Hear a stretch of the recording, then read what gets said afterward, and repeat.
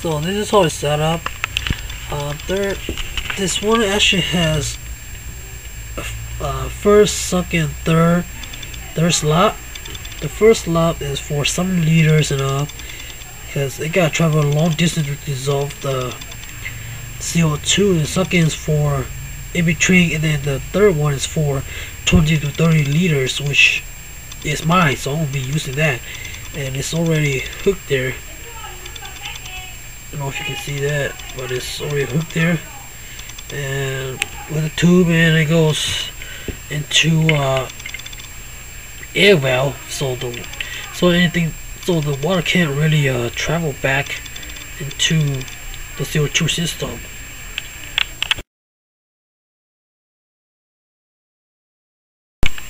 So I added sugar, yeast, and a stabilizer that came with the package, and you can see that it's actually working right now. So we'll put the cap on and get it ready.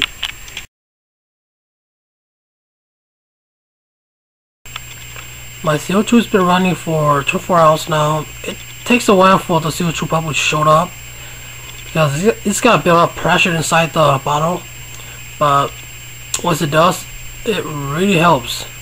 Right now you can see that there's a bubble inside that's about to come out, and after a while you get pretty good bubble per second or per minute, but now I won't get like, I've just started, so it's just like one bubble per 80 so minutes.